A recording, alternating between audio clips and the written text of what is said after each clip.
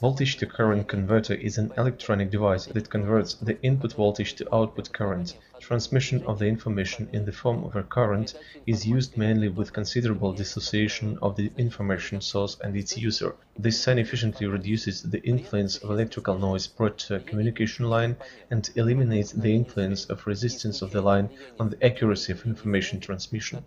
Functional diagram of a simple voltage-to-current converter on the base of an operational amplifier with negative feedback is shown in the figure.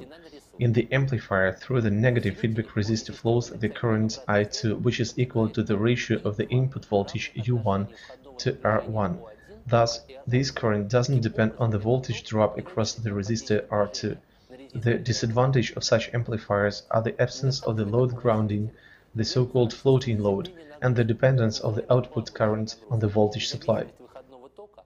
Therefore, in practice, a slightly more complex layout on the base of two operational amplifiers is used. Another name for this layout is voltage-controlled current source. This circuit is intended to supply the load with current of the strength that doesn't depend on the output voltage of the operational amplifier, as is regulated only by the input voltage of the circuit.